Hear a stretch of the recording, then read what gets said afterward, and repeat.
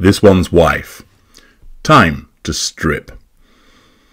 Hello, I'm H.G. Tudor. If my memory serves me correctly, I do recall that apparently This One's Wife on an old resume or CV detailed that she was a stripper, and of course such behaviour would be commensurate with the allegations of her being a yacht girl. And it would appear that once again she is going to be returning to her roots. Imagine this. You're a mediocre actress trying to forge your way in the world by getting known in the Toronto scene, and you operate a lifestyle blog.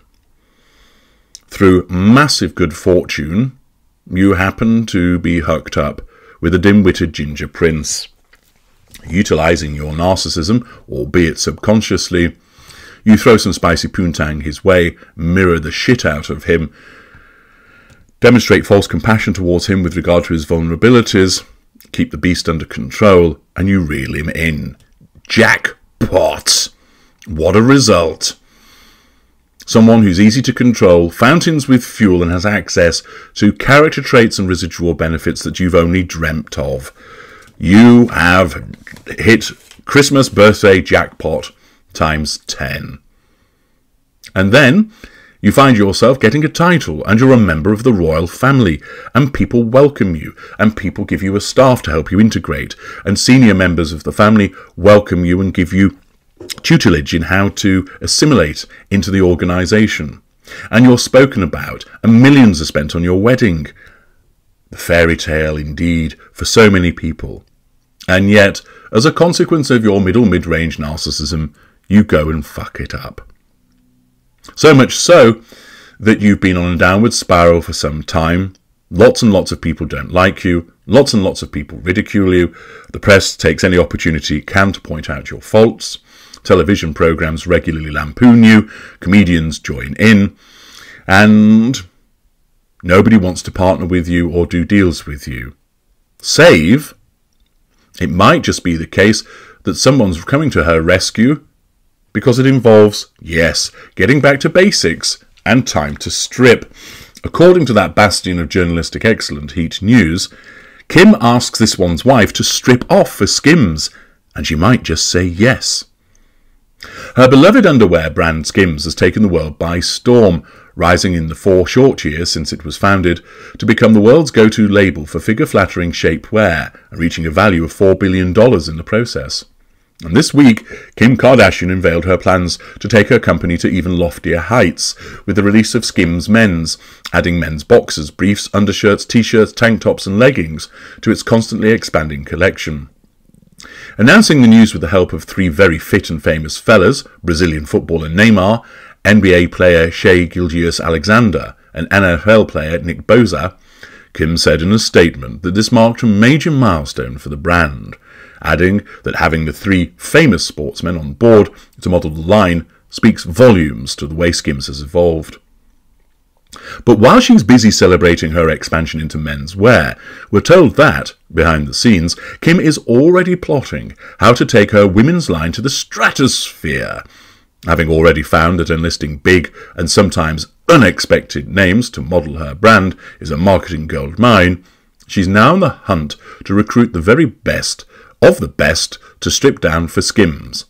And top of her wish list is, of course, the woman that's still got all of Hollywood talking, strike a pose, This One's Wife.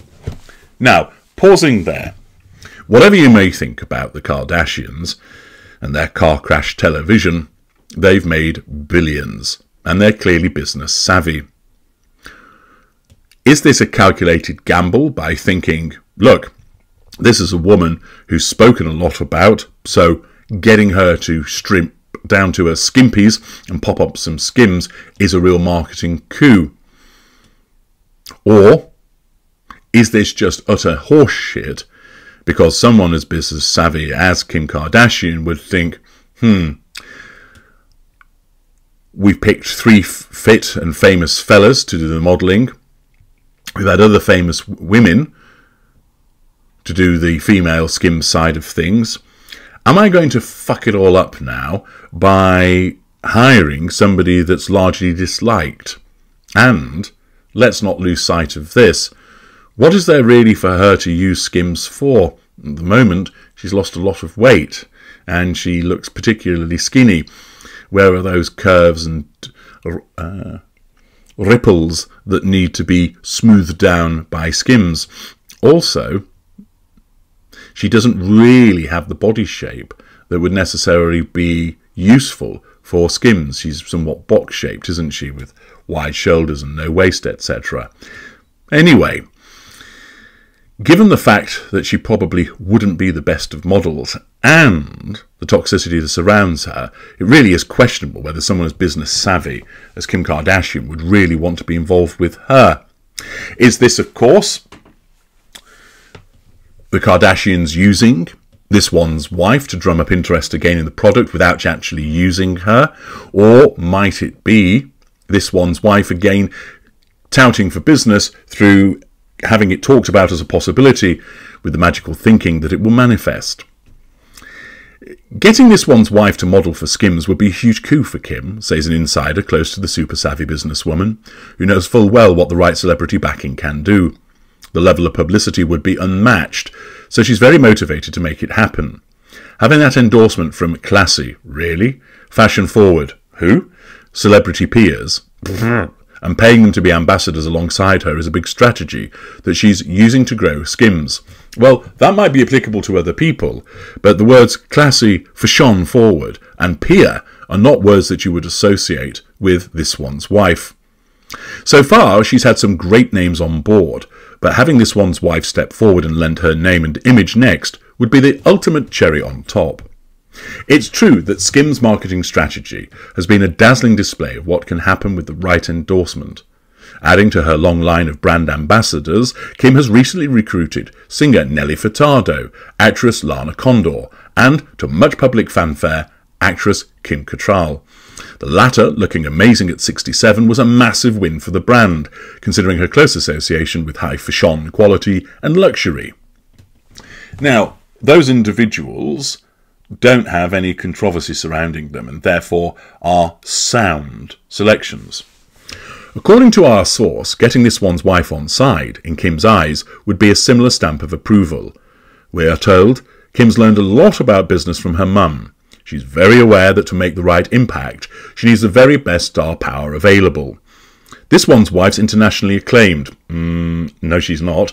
She's glamorous in Kim's eyes. She's not glamorous, and is the ideal person to have on board. As for this one's wife's thoughts, our insider tells us that, though this is something she would have instantly disregarded in recent years, presumably because she believes that she's far more important, she's now not giving it such an instant rebuff. I think the phrase beggars can't be choosers springs to mind. As Heat has previously told you, her initial plans to conquer Hollywood haven't gone quite to plan, despite all efforts to the contrary. While her and her husband Prince Harry's Netflix documentary, Harry and This One's Wife, was a ratings hit, they've now dug themselves into something of a hole, where public interest in them lies in them continuing to dish the dirt and open the doors to cameras.